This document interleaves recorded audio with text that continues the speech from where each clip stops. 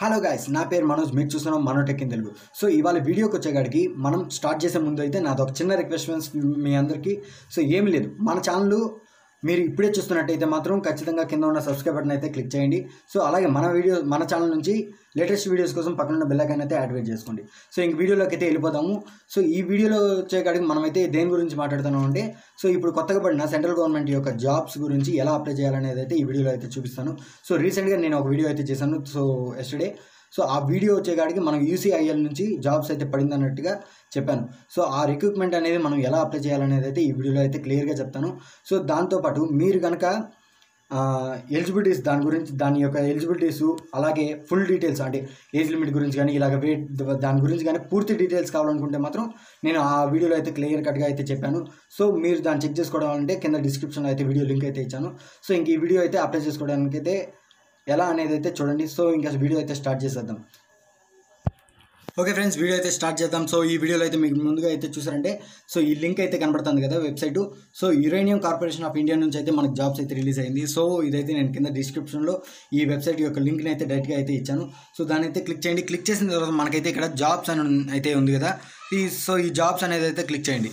So మీరు apply చేసుకోవడానికి అయితే ఈ జాబ్స్ అనేది క్లిక్ చేశారంటే మనకి చూసారంటే ఇక్కడైతే కనబడుతుంది కదా, అడ్వర్టైజ్మెంట్ ఆఫ్ వేరియస్ పోస్ట్, ఇక్కడ డీటెయిల్డ్ అడ్వర్టైజ్మెంట్ అని ఉంది కదా. సో ఇక్కడ అప్లై ఆన్లైన్ అయితే ఉంది. సో దాని అయితే క్లిక్ చేయండి. సో ఫ్రెండ్స్ ఇక్కడైతే ఇన్స్ట్రక్షన్స్ అయితే ఇవ్వడం అయితే జరిగింది ఫ్రెండ్స్. సో అది ఏం లేదు, ముందుగా ఎవరైతే ఇంట్రెస్ట్ అయితే ఉంటారో సో వాళ్ళైతే అప్లై చేసుకోవచ్చు. సో ఇంకోటి వచ్చి వీళ్ళు చెప్పడం ఏమంటే, ఎవరైతే అప్లై చేస్తారో సో వాళ్ళు లాస్ట్ డేట్ అంటే అప్లై అయితే చేసుకునేస్తారు, ఫీజు అనేది మాత్రం లాస్ట్లో కట్టుకుందామని చెప్పి చాలామంది అయితే ఉంటారు. సో అలాంటి వాళ్ళకైతే వీళ్ళు ఒక నోట్ లాగా అయితే చెప్పారు. ఇలాగా మీరు అప్లై చేసుకునేసి ఫీజు కనుక లాస్ట్లో కట్టుకునేటట్టయితే, ఒకవేళ సర్వర్లో అప్పుడు కనుక పనిచేయకపోతే UCIL వెబ్సైట్కి ఎటువంటి సంబంధం లేదు అనేసి అని చెప్పి అయితే వీళ్ళు ఇచ్చారు. సో ఇంకా నెక్స్ట్ వచ్చేకాడికి మనం అప్లై చేసుకున్న తర్వాత రిజిస్ట్రేషన్ ఫామ్ అనేది అయితే ఎత్తిపెట్టుకోవాలనేసి అయితే వీళ్ళు చెప్పడం అయితే జరుగుతుంది. సో ఎందుకంటే నెక్స్ట్ డాక్యుమెంట్ వెరిఫికేషన్ అనేది చేసుకోవడం కోసం వీళ్ళు ఆ ఫామ్ని అయితే ఫ్యూచర్ పర్పస్ కోసం అయితే పెట్టుకోవాలనేసి అని చెప్పి అయితే చెప్పడం జరిగింది. సో ఇంకా నెక్స్ట్ వచ్చేకాడికి మనకి ఆ రిజిస్ట్రేషన్ ఫామ్ అనేదాన్ని మనము ఇప్పుడు చెప్పారు కదా UCIL ఆఫీస్కి అయితే మనం డైరెక్ట్ హార్డ్ కాపీ అనేది అయితే పంపించకూడదు అన్నారు. సో ఇంకా నెక్స్ట్ మనం కిందకు వచ్చేకాడికి ఎలా అప్లై చేయాలనేది అయితే చూద్దాము. సో ముందుగా మనము కిందకు వచ్చేయండి ఫ్రెండ్స్. సో కిందకు వచ్చిన తర్వాత మనకైతే ఇక్కడ కనబడుతుంది కదా, సో ఇక్కడైతే డాట్ మార్క్ ఉంది కదా, సో దాని అయితే క్లిక్ చేసేయండి arrow మార్క్ని. So arrow mark click చేసిన తర్వాత స్టార్ట్ అయితే చేయండి ఫ్రెండ్స్. సో స్టార్ట్ చేసిన తర్వాత మనకి లోడింగ్ అయితే జరుగుతుంది. సో ఈ లోడింగ్ అయిపోయిన తర్వాత మనకి వెబ్సైట్ అనేది అయితే ఇలా స్టార్టింగ్ ఇన్స్ట్రక్షన్స్ అయితే ఇస్తుంది. సో ఈ బ్రౌజర్స్లో అయితే మనం అయితే ఓపెన్ చేసుకోవచ్చు. సో ఈ బ్రౌజర్స్లో ఓపెన్ చేసామంటే మనకి ఈజీగా అయితే రావడం అయితే జరుగుతుంది. సో జస్ట్ అయితే క్లోజ్ చేసేది. సో క్లోజ్ చేసిన తర్వాత మనకైతే ఇలాగ పేజ్ అనేది అయితే ఇలా చూపిస్తుంది. ఓకే ఫ్రెండ్స్, ఇక్కడ చూస్తున్నామంటే మనకైతే ఇక్కడ రిజిస్ట్రేషన్ ఫామ్ అనేది రిజిస్ట్రేషన్ డీటెయిల్స్ అనేది అయితే చూపిస్తుంది. సో ఇక్కడ పర్సనల్ డీటెయిల్స్ అనేది అయితే ఎంటర్ చేసుకోవాలి. సో దీనికోసం ఎందుకంటే ఇది జస్ట్ మీ యూజర్ ఐడి పాస్వర్డ్ అనేది మీకు మీ మొబైల్కి అనేది తెప్పించుకోవడం కోసం మాత్రమే. జస్ట్ మీరు ఏం లేదు, మీ జాబ్ అప్లికేషన్ అంటే మీరు దేనికోసం అయితే అప్లై చేస్తున్నారో సో ఆ జాబ్ని అయితే ఇక్కడ సెలెక్ట్ చేసుకోండి. సో జస్ట్ ఇక్కడ మనం చూసుకున్నామంటే ఒక 6 అదే ఇంతకుముందు చెప్పుకున్నాం కదా, 6 అయితే ఉంటాయి. సో ఈ 6 జాబ్స్ అయితే మీరు ఇక్కడ సెలెక్ట్ చేసుకోవచ్చు ఫ్రెండ్స్. సో ఈ 6 జాబ్స్లో మీరు ఏది ఎలిజిబిలిటీ అంటే ఇంటర్కి సంబంధించింది పెట్టాలనుకుంటే ఇంటర్, అలాగే 10th పెట్టుకోవాలనుకుంటే 10th. సో అలాగే మీకు ఎక్స్పీరియన్స్ ఉంది ప్లస్ డిగ్రీ కూడా ఉంది అనుకుంటే సో మీకు తగ్గట్టుగా ఎలిజిబిలిటీ ఏదైతే జాబ్ అయితే మీకు ఉందో సో ఆ జాబ్ని అయితే మీరు ఎంచుకోవచ్చు అనమాట. సో నేను జస్ట్ ఇక్కడైతే జస్ట్ ఇంటర్మీడియట్ మీద అయితే నేను అప్లై చేస్తున్నాను. సో ఇక్కడ చూసుకున్నామంటే అప్రెంటిస్ మైనింగ్ మెట్ అని అయితే ఉంది కదా, సో దాన్ని అయితే ఎంటర్ చేస్తున్నాను. సో ఎంటర్ చేసిన తర్వాత మనకైతే ఇక్కడ పోస్ట్ కోడ్ అనేది అయితే చూపిస్తుంది 6 అనేసి. సో ఇంతకుముందు డీటెయిల్స్లో అయితే నేను ఇంతకుముందు ప్రీవియస్ వీడియోలో అయితే చెప్పాను కదా, ఇలాగా ఏ జాబ్స్ అనేది inter and 10th class base మీద అయితే జాబ్స్ ఏవైతే ఉన్నాయో సో వాటికి ఫ్రెండ్స్ ఇవి అయితే. సో ఇంకా నెక్స్ట్ వచ్చేకాడికి మనకి ఇక్కడ క్యాండిడేట్ నేమ్ అనేది అయితే రాయాలి. సో ఈ క్యాండిడేట్ నేమ్ వచ్చేకాడికి మనము 10th క్లాస్లో ఏదైతే ఉంటుందో సో దానైతే ఇక్కడ పేరు అయితే రావాలి ఫ్రెండ్స్.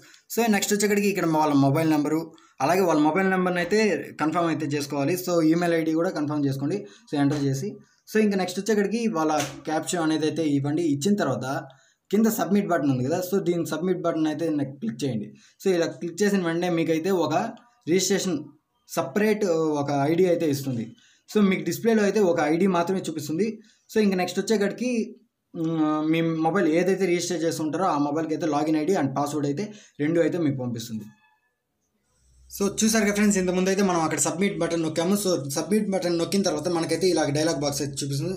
సో జస్ట్ మీరైతే ఓకే చేయండి ఫ్రెండ్స్. సో ఓకే చేసిన తర్వాత మనకైతే ఇలాగైతే పేజ్ అయితే చూపిస్తుంది. ఇక్కడ చూసుకున్నామంటే సో ఇక్కడైతే అన్నీ అయితే చూపిస్తుంది. సో ఇంకా నెక్స్ట్ వచ్చేకాడికి ఏం లేదు ఫ్రెండ్స్, కిందకు వచ్చేయండి. సో ఇక్కడ చూసుకున్నామంటే లాగౌట్ అని ఉంది కదా, చేయండి.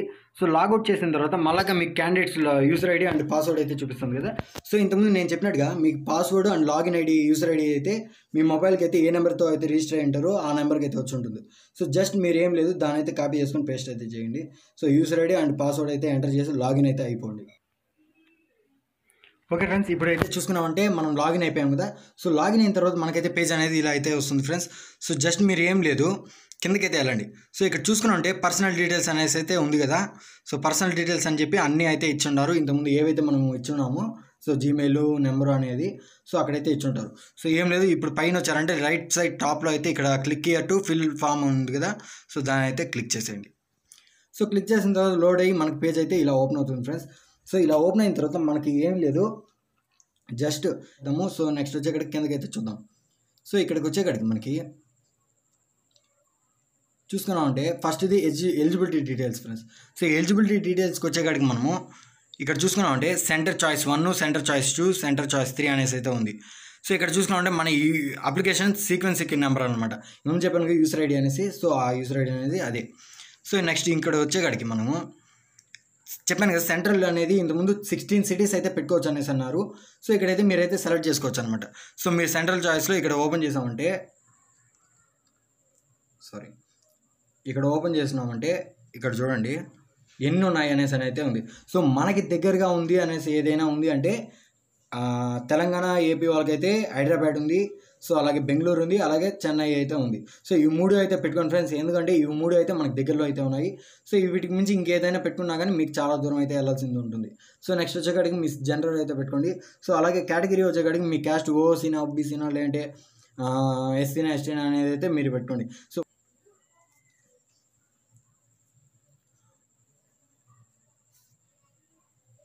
ఓసీ అయ్యండి మీకు so next వచ్చేకాడికి me date of birth అయితే ఇవ్వండి friends. So date of birth అనేది ఇచ్చిన తర్వాత ఇక్కడ చూసుకున్నామంటే 4 క్వశ్చన్స్ అయితే అడగడం జరిగింది ఫ్రెండ్స్. ఇక్కడ చూసుకున్నామంటే సో ఫ్రెండ్స్ ఇక్కడ అడిగిన 4 క్వశ్చన్స్కి అయితే మీరు ఎస్ అయితే ఎస్ అని ఇవ్వండి ఫ్రెండ్స్, లేదు అంటే లేదని అయితే ఇవ్వండి ఫ్రెండ్స్. సో నెక్స్ట్ వచ్చేకాడికి లేదు అనేసి ఇవ్వండి. So next వచ్చేకాడికి save and next అని అయితే ఇవ్వండి ఫ్రెండ్స్. సో ఈ సేవ్ అండ్ నెక్స్ట్ అని ఇచ్చేకాడికి మనకి ఈ పర్సనల్ డీటెయిల్స్లోకి అయితే వెళ్తుంది. సో ఈ పర్సనల్ డీటెయిల్స్ వచ్చేకాడికి ముందుగా అయితే పేరు అయితే ఇచ్చేసాము. సో ఇక్కడ father name and mother name అయితే ఇవ్వండి. సో అది కూడా ఇంతకుముందు చెప్పాను కదా, ఎటువంటి తప్పులు లేకుండా మీ 10th క్లాస్ మార్క్స్ మేము ఉంది కదా, సో దాన్ని చూసి అయితే ఇవ్వండి friends. So next వచ్చేకాడికి marriage status అనేది ఇవ్వండి. ఇండియన్ ఆటోమేటిక్గా అయితే ఇండియన్ అయితే తీసుకుంటుంది స్టేటస్లో. సో ఇంకా నెక్స్ట్ వచ్చేటికి మీ కాంటాక్ట్ నెంబర్. సో ఈ కాంటాక్ట్ నెంబరు అండ్ మెయిల్ అనేది ఇంత ముందే ఇచ్చాము మనం రిజిస్టర్ చేసుకునేటప్పుడు. ఇంకా ఇక్కడ వచ్చేకాడికి మీ ప్రెసెంట్ అడ్రస్ అనేది ఇవ్వండి, అలాగే పర్మనెంట్ అడ్రస్ అనేది కూడా ఇవ్వండి. So present address permanent address అనేది ఈ 2 ఈక్వల్ అయ్యి ఉంటే మాత్రం ఓకే, అంటే 2 ఒకటే అయింటే ఇక్కడ ఎస్ అని అయితే ఇవ్వండి ఫ్రెండ్స్. సో ఇచ్చిన తర్వాత ఇక్కడ నెక్స్ట్ అని అయితే సేవ్ చేయండి. సో నెక్స్ట్ వచ్చేకాడికి మనకి సో ఇక్కడికి వచ్చేకాడికి మనకి చూసారంటే మ్యాట్రికులేషన్ వచ్చేకాడికి మీ డిగ్రీ నేమ్ అంటే 10th క్లాస్ కానీ ఎస్సీ కానీ ఏదైనా ఇవ్వండి. సో 10th క్లాస్కి సంబంధించిన డిసిప్లిన్ అయితే ఇక్కడ అయితే ఇవ్వండి ఫ్రెండ్స్. సో ఇక్కడ నేమ్ వచ్చేకాడికి అంటే నేమ్ ఆఫ్ ద బోర్డు అంటే 10th క్లాస్ మీకు సంబంధించిన బోర్డు అయితే ఏదైతే ఉందో ఆ బోర్డుని అయితే ఇక్కడ ఎంటర్ చేయండి. సో ఇక్కడ నేమ్ మీ స్కూల్ నేమ్ అయితే ఇవ్వండి, అలాగే మీరు ఏ ఇయర్ పాస్ అయ్యారో ఆ పాస్ అయిన ఇయరు, అలాగే మీకు పర్సంటేజ్ వచ్చినా పర్సంటేజ్ ఇవ్వండి, లేదు సిపిజిఏలో ఉన్నా కానీ దాన్ని పర్సంటేజ్గా మార్చుకొని అయితే పర్సంటేజ్ ఇవ్వండి. సో అలాగే ఇంటర్మీడియట్ వచ్చేకాడికి ఇక్కడ డిగ్రీ నేమ్ ఇవ్వండి, అలాగే మీ డిసిప్లిన్ అనేది ఏది అని అయితే దాని అయితే ఇవ్వండి. సో దాన్ని ఇచ్చిన తర్వాత మీరు యూనివర్సిటీ ఏ యూనివర్సిటీ కిందకి వస్తారు, జేఎన్టీయూ కిందకి వస్తారా, లేదంటే ఎస్బిటెట్ కిందకి వస్తారా, లేదంటే ఇలాగ ఇంటర్మీడియట్ దేనికి సంబంధించిందో దాన్ని అయితే ఇవ్వండి, బోర్డ్ ఆఫ్ అనేసి అని చెప్పి. సో నెక్స్ట్ వచ్చేకాడికి ఇన్స్టిట్యూషన్ స్కూల్ మీ ఏ కాలేజ్లో చదువుతున్నారో ఆ కాలేజ్ ఒక నేము, ఏ ఇయర్ పాస్ అయి ఉంటారో ఆ year and percentage of marks. So friends next వచ్చేకాడికి మీరు కనుక ఒకవేళ అంటే నేను చెప్పాను కదా అప్రెంటిస్ కాకుండా పైన మిగతా పోస్టులు ఏవైతే ఉన్నాయో సో దాన్ని అప్లై చేసుకున్న వాళ్ళకైతే ఇదైతే ఉంటుంది. సో ఖచ్చితంగా అయితే దీని అయితే స్టార్ మార్క్ అయితే ఇస్తారనమాట. సో ఎవరైతే దాన్ని అప్లై చేస్తారో సో వాళ్ళకి మాత్రమే ఇది అనేది అయితే రిలీజ్ అవుతుంది. సో మీరైతే దీన్ని ఎంటర్ చేయండి. సో ఇంకా నెక్స్ట్ వచ్చేకాడికి పోస్ట్ గ్రాడ్యుయేషన్ చేస్తున్నా ఇవ్వండి, అలాగే నెక్స్ట్ మీరు ఇంతకుముందు ఎక్కడైనా జాబ్స్లో ఎక్కడైనా జాబ్ చేస్తుంటే మీ ఎక్స్పీరియన్స్ అనేది ఉంటే మాత్రం ఇక్కడైతే ఎక్స్పీరియన్స్ ఇవ్వండి. సో ఇచ్చిన తర్వాత సేవ్ అండ్ నెక్స్ట్ అయితే ఇవ్వండి ఫ్రెండ్స్. సో నెక్స్ట్ అయిపోయింది. సో అన్నీ అయితే మీ డీటెయిల్స్ అనేది అయితే క్లారిటీగా అయితే ఇచ్చేసారు. ఇంకా లాస్ట్ స్టెప్ వచ్చేకాడికి మనకి డిక్లరేషన్. సో ఈ డిక్లరేషన్లో మనకి ఫీజ్ పేమెంట్ అనేది అయితే ఇక్కడ చూపిస్తుంది కదా ఫ్రెండ్స్. ఇక్కడ చూసారంటే మనకి టోటల్ ఫీజ్ ఆఫ్ పెయిడ్ అనేది అయితే ఉంది. సో మామూలుగా ఇది, సో దానిలో అయితే క్లారిటీగా చెప్పాను. సో బట్ ఇక్కడైతే సింపుల్గా చెప్తాను చూడండి. SC ST and physically handicapped and ఫిమేల్స్కి అయితే ఎటువంటి ఫీజు అమౌంట్ అనేది అయితే కట్టనవసరం లేదు. So next వచ్చేకాడికి general and OBC కేటగిరీకి సంబంధించిన వాళ్ళైతే మాత్రం ఖచ్చితంగా 500 రూపీస్ అనేది అయితే పే చేయాలి. సో ఇంకొచ్చేకాడికి మనకి ఓబీసీ క్యాండిడేట్స్లో నాన్ క్రిమి లేయర్ అండ్ క్రిమి లేయర్ అయితే ఇద్దరు ఉన్నారు. సో వీళ్ళిద్దరికి అంటే 2 కేటగిరీలకి అమౌంట్ అయితే పడుతుంది. సో అమౌంట్ అయితే 2 కేటగిరీ వాళ్ళు కట్టాలి.